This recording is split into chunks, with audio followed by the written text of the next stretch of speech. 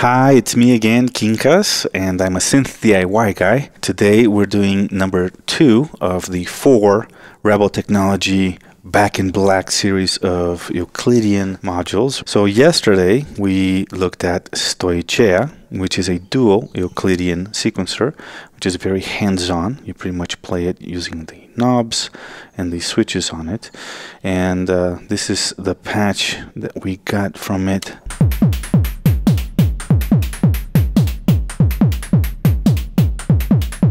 There you go, yeah.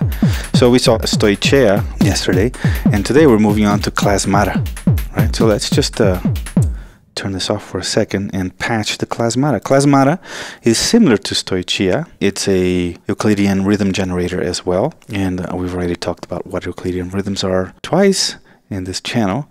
So just go and watch my Euclidean circles module review or the Stoicheia review that I uploaded yesterday. And the Klasmata has the same parameters but just on one channel, right? So it has the offset, which will just shift your pattern by steps relative to whatever your clock is or whatever your other voices are doing. This second knob over here is the length, right? And this module goes up to 32. Okay, so in the middle you have 16, which is half of 32 steps. Stoicheia only goes up to 16, right? And then here's the fill. This is how many of the steps will be will have on gates, right? Will trigger voices. So right now, as you can hear, our kick drum is not continuous, right? It's a pattern that's been generated by that algorithm, which is basically a calculation between the length in steps and the fill value, right? And we can maybe have the hi-hat be a little bit more frequent, and maybe change the length a little bit so it's polymetric against the there you go, against the kick. It's a little more interesting. So let's create a third voice. How are we going to do that? Let's see. I still have a generate 3 here, and we still have VCAs, we still have envelopes on ornament and crime, so we should be fine. First, we're going to take our clock, which is the rise over here of the contour 1, and it's going into my multi here. So I'm going to take the last hole out of my mult, and we're going to put it in up here. No, that's actually the reset input. Yep, I can see the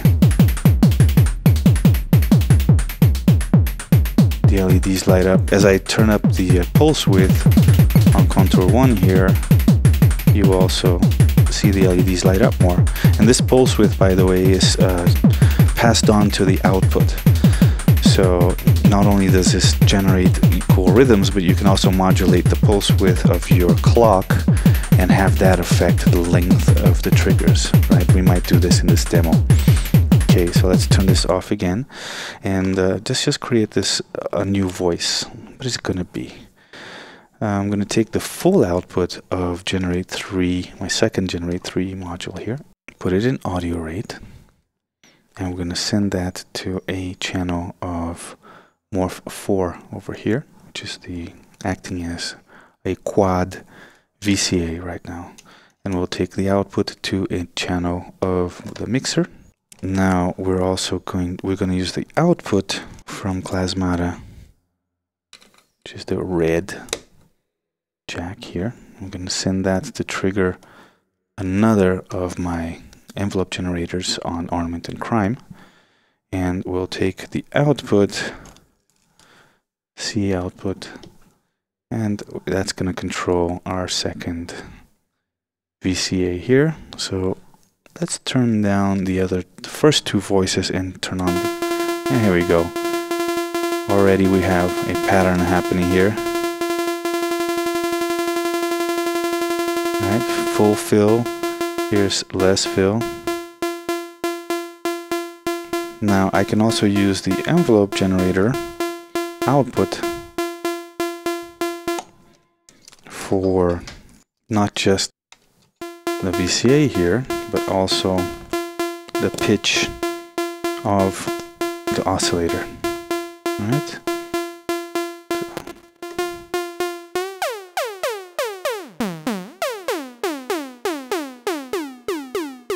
We can shape the wave a little bit here. That's okay. This is pretty recognizable already compared to the other two voices, right? This is our kick. Here's our snare. Alright, and just like the Stoichia, I can do all of my programming manually if I want to. There's also an off position, so it's like a mute. And there's the middle position. And then there's the alternated position. So it basically splits the clock in half, pretty much. Right? So here's the normal position, alternated position, and off. Alright, we're gonna put it in the main position, which is the center position. Now, what differentiates the Klasmata from Stoichia, apart from being just a single channel and having a longer length parameter, is the fact that you have voltage control of two of the Euclidean generator parameters. So the length and the fill, not the offset, right? The offset is only manual, but you have control over the length and fill. So here's what I'm going to do. First, I'm going to make the pattern a little more predictable with the first two so that they work as a solid reference from which to hear the other one.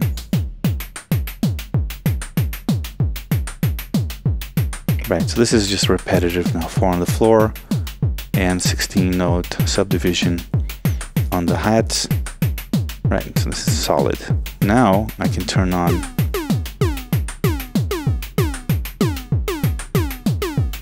Klasmata, and we're hearing that little tom kind of a sound very differently now. Why don't we send some pitch control from the sequencer to generate 3 here.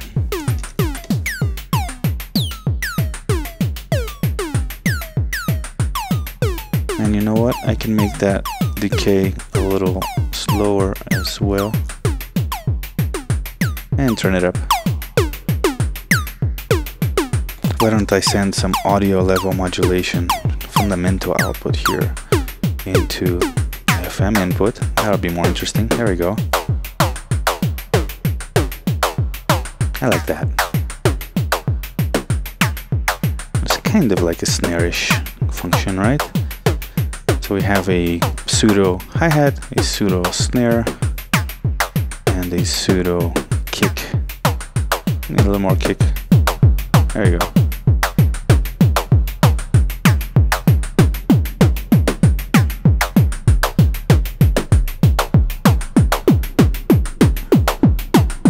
Nice. I think I want my hi-hats to be even shorter. There we go. Yeah, the hi-hat's the orbit 3 in audio rate, so it's chaotic oscillator. The kick drum is the generate 3, the first one, with pitch envelope modulation. It's going through filter 8, but it doesn't really need to. So actually what I can do is send the output of the mixer straight to the VCA here. Uh-oh. What did I just do? There we go. Now send that directly. Cool.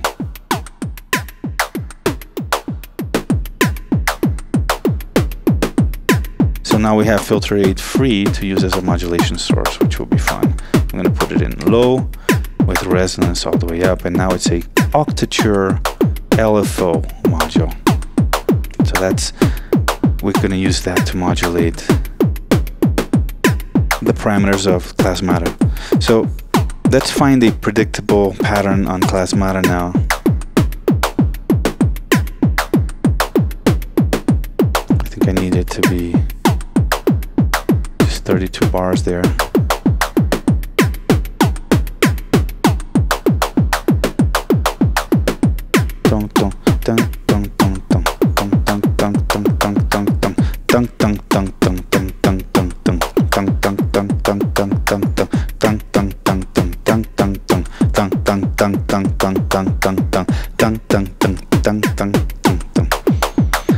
Right, that's kind of predictable. Now let's send some modulation. This is what's going to be fun. I'm going to send an LFO to the length parameter.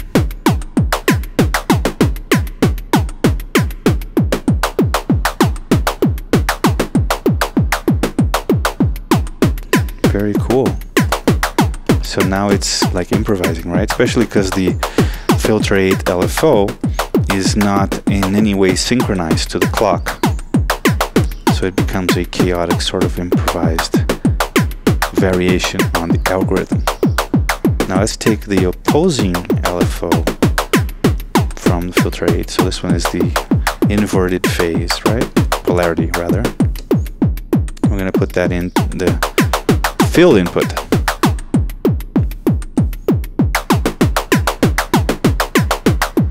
Now it became kind of predictable because those are related. What if I use instead an output of the orbit 3, which is generating the chaos?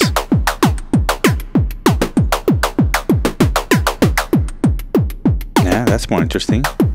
More varied, right? Super cool.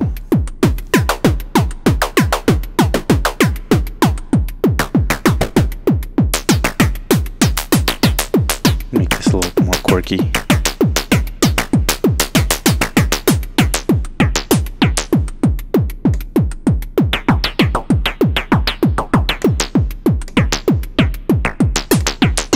Like that. Cool. Now what if I, instead of the orbit 3, I use the sequencer output? So that's here, I think, right? Yep. That's the star right here.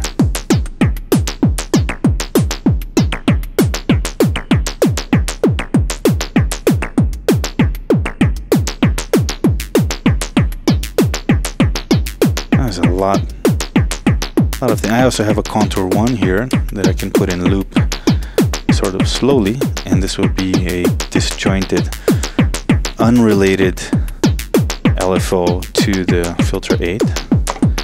So that can be cool. Let's get the output there. I think it's super slow. And again, this is modulating the fill parameter. Maybe I can turn fill parameter down so we can, since this modulation is positive only.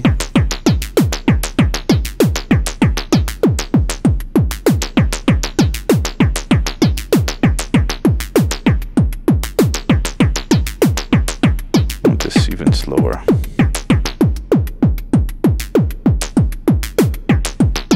Now we really hear how it starts getting more active as the contour 1 goes high. And then as it starts going low, less active.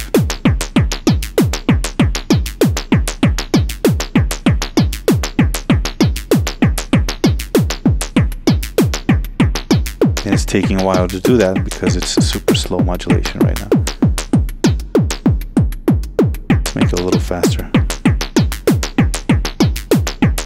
Okay, and we have the length parameter. Let's turn that in the middle here.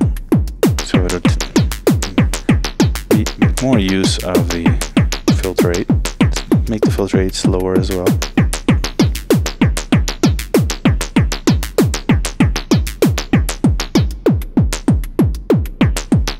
Cool. And I can manually change the offset here.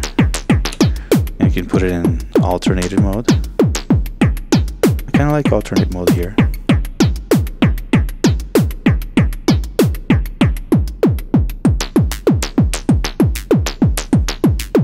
And you do have the reset input, just like Stoichia.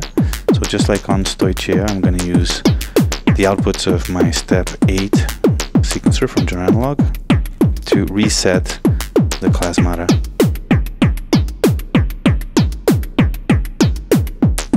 However, you won't always repeat, right? Because I'm still modulating those two parameters. So it'll be much more repetitive, but you still get variation. Let me take 8 steps here.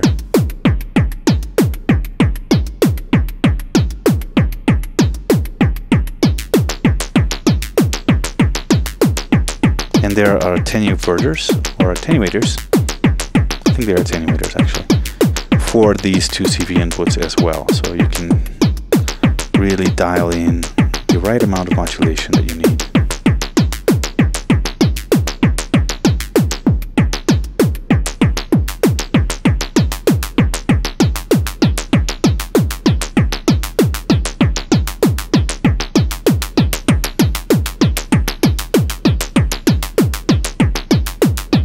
Let's take off the reset and let it just roam free.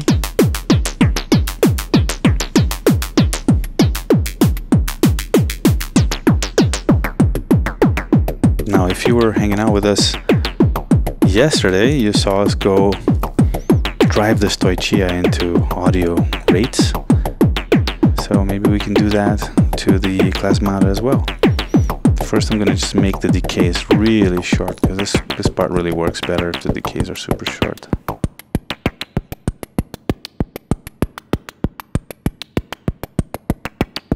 There you go. Turn up some pitches too.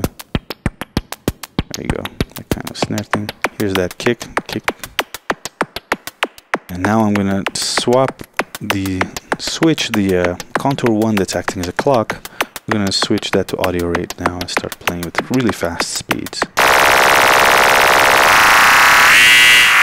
Hold on. Instead of using the outputs to trigger envelopes, we use these as the sources of audio. So I'm going to just send them to the mixer here directly.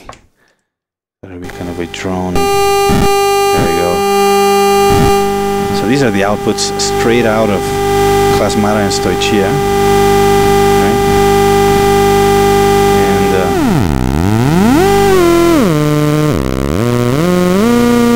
And here with the contour 1, if I have the rise fast, I have a shorter pulse width, right? So the triggers are shorter. If I make it longer, see? You get that pulse width. It is reflected on the outputs, the pulse width of the clock. Cool, right? So here's the first one, here's second one, and here's third one. And that's Klasmata over here. Can make it more radical.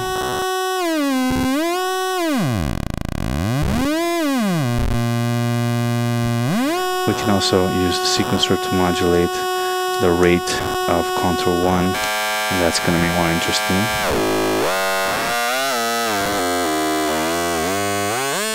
We can also clock the step 8 with the second contour 1 that's slow, and that'll be more interesting yet.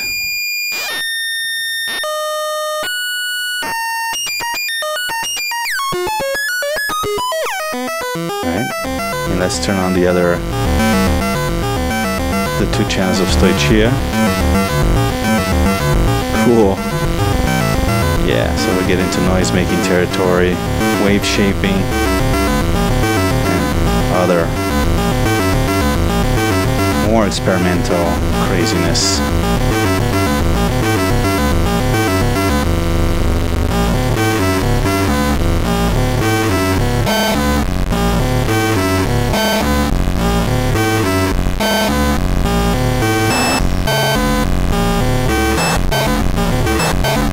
And if I put this one in audio rate, well, then you just have a mess. Complete mess here.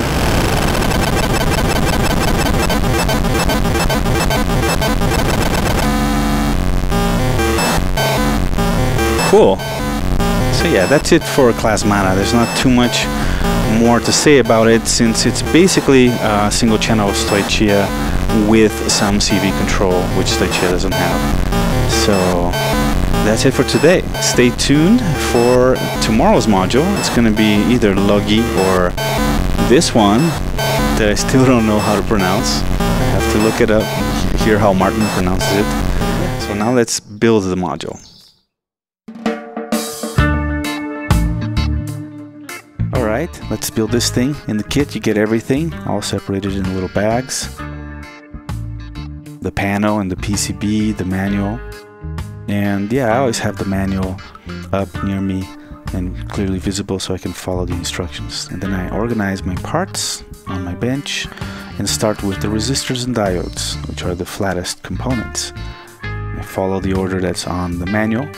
I always check with the multimeter the value of my resistors to make sure that they're correct. And I place them all at once without ever turning the board around, because I will actually solder these parts from the top. A lot of people ask me why I do that, and it's something I learned from Ray Wilson, and it's just cleaner, quicker, easier for me.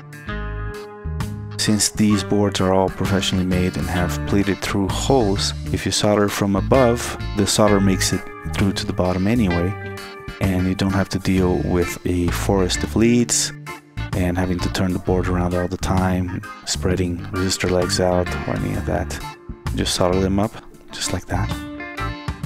And then when you turn it around only once, you can just trim all of the resistor legs at once and then touch up the work from the bottom just to make sure it looks good. It's an added step, but it's minimal compared to the advantages.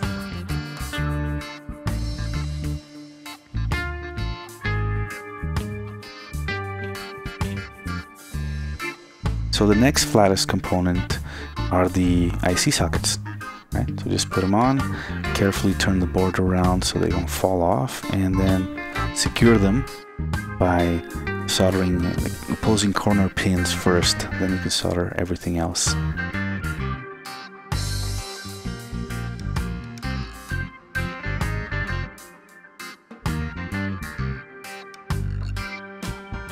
That's the crystal for the microcontroller.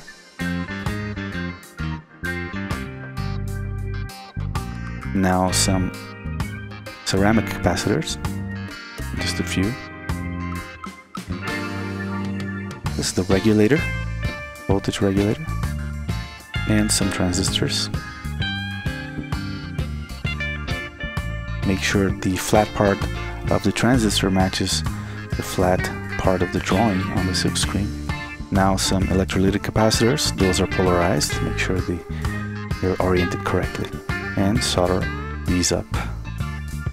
These you do solder from behind, there's no easy way to reach the pad from the top. Clip the leads,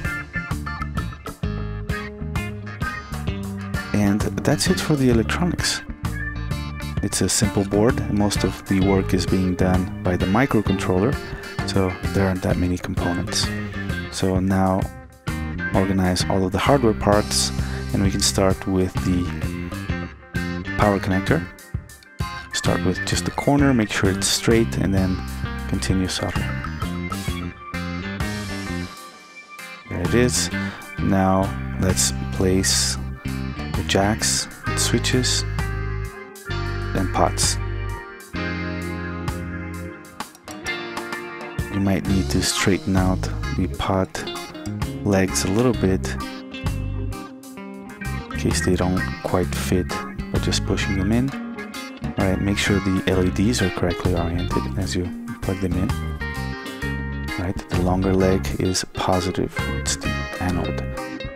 Alright, and one important step here, make sure you put one nut over each potentiometer before placing the panel on. This is important so that the height of the pots lines up with the switch. Alright, go ahead and place that microcontroller in there. The notch goes outward from the PCB. Make sure it's oriented correctly. The other IC as well. And you can now slip the panel on carefully and tighten the nuts. Fasten it on before soldering.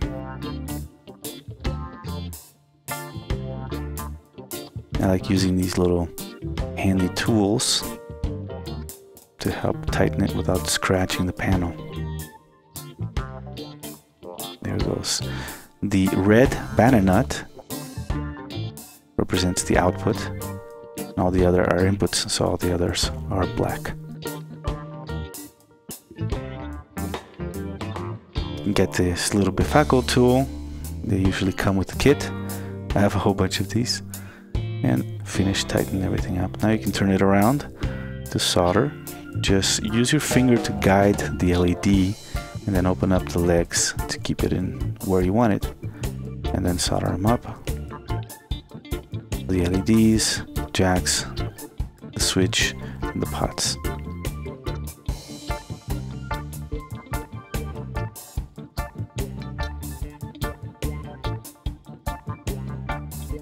Let's trim those leads, the LED leads, and that's it. Now, the knobs that go in this build are really tight.